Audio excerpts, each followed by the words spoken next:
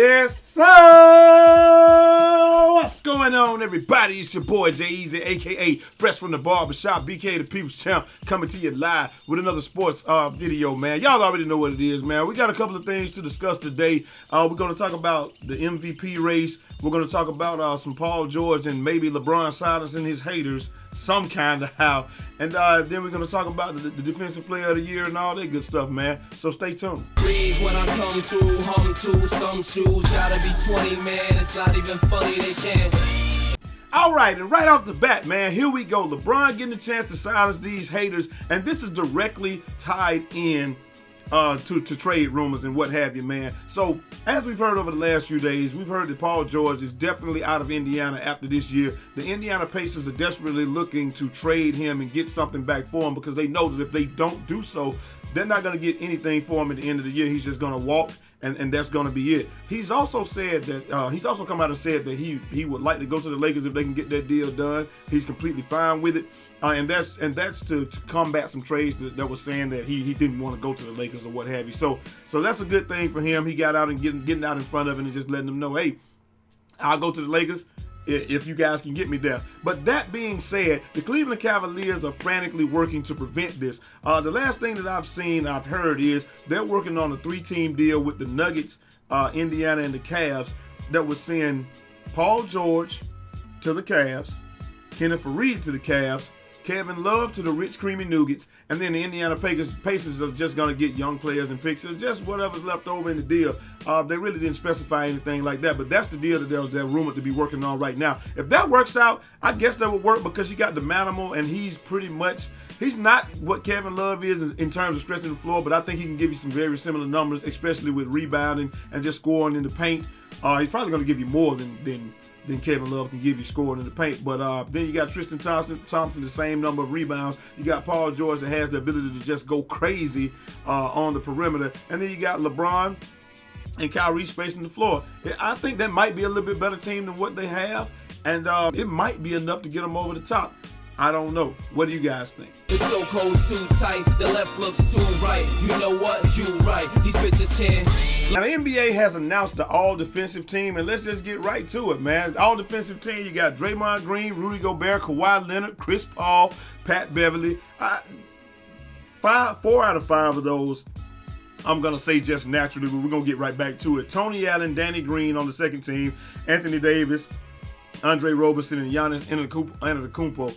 Hey, try to say that 5 times fast. Anyway, straight up and down, I don't think you can really argue with anybody on the list. Maybe Chris Paul, but a lot of people, who you going to put there? I mean, a lot of people probably say that you could put Westbrook there instead of Chris Paul, but a lot of people didn't like the way that Westbrook got some of his triple-doubles this year. You know, they felt like he didn't really play a lot of defense. He just kind of gave him a stiff, you know, challenge and then ran for the rebound or what have you. So I know some people are going to argue that Westbrook should have been on this list, but at the same time, you know, a lot of people are going to argue the other way. I really don't think they got it wrong, man. I mean, like I said, the only person that you could really argue here would be Chris Paul, but right at the moment, I can't think of anybody that you would put in his place. Maybe you put Tony Allen on the first team and Chris Paul on the second team. I don't know, but I mean, it seems like they got this pretty right, especially with Draymond Green, man. That guy always comes. He always plays defense no matter what. Love him or hate him. A lot of times you're looking at the Golden State Warriors and you're like, yo, this guy is impacting the game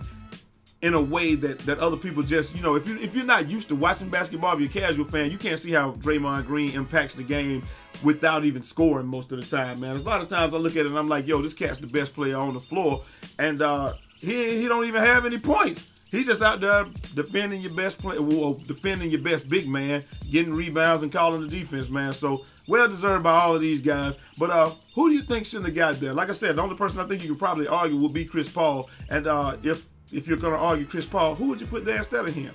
I want to know. Look, they hearts racing, they start chasing, but I'm so fast when I blow past that they can't. And last but not least, we're down to the MVP race, man. I don't think that there's going to be really any question who's going to win. I really believe that they're just going to flat out just give it to Russell Westbrook. And I'm going to tell you why, because the world is right now obsessed with numbers, where you got people on Reddit and you got people that really don't watch games. They just watch stats. that's who seems to be voting right now. I'm not saying that that's who is voting, but it seems like that's where it is, and that's where we are as far as basketball and things like this are right now. Right now, the house has Russell 1-50 favorite, and so you got to bet $50 to win $1 back. And if you bet $1, you get $6 back from James Harden if he wins, and if you bet $1, you get $33 back from Kawhi. I think it should be Kawhi if you went after the playoffs began, because we saw what happened. They were up 20 points.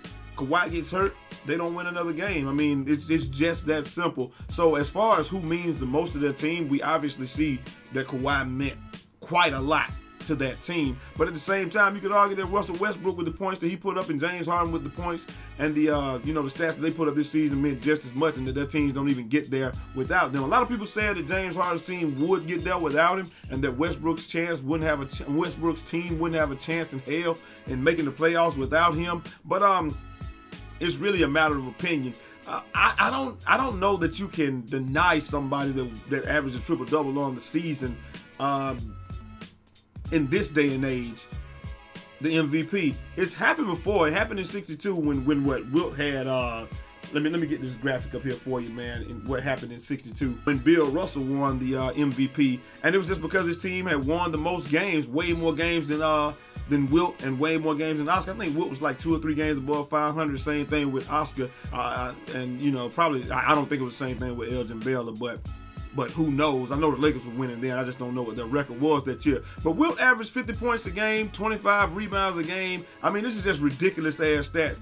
Oscar averaged a triple-double that year, and still Bill Russell won because his team won more games. I think they're like 60-20 or something like that year, which says that they valued at that day and age winning way more than just everything else. And a lot of people may feel that way, so I wouldn't be surprised if James Harden won, but I just don't think that we're living in that day and age anymore. I think it's happened once. I don't think it'll happen again. I think they're just going to flat out give it to Russell Westbrook, even though his team was boxing out so he could get these rebounds and do all of that good stuff. But at the same time, he still had to do it.